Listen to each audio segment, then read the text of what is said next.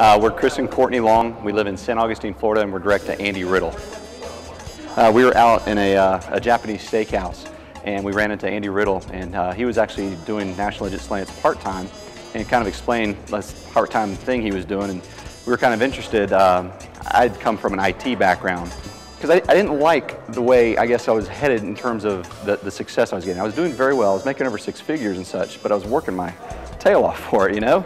And, Courtney and I talked, and we played around with a couple different business ideas, but when Andy showed me something that I could do and to where I could sell something and replace the income that I was already making, but at the same time build a business, I was very intrigued. I remember my first national convention was January of 2008.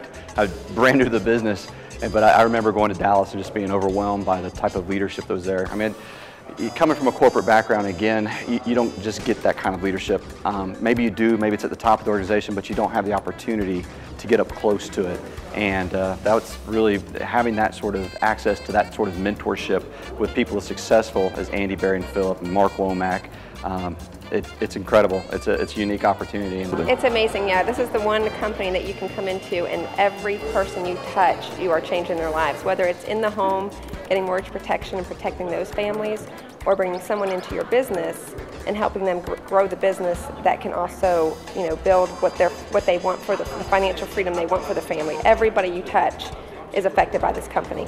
We couldn't be happy to be part of an organization that promotes not only our financial well-being as much as our personal well-being. I've seen such personal growth in myself, and actually in Courtney, and even in our relationships, and who gets that from a job,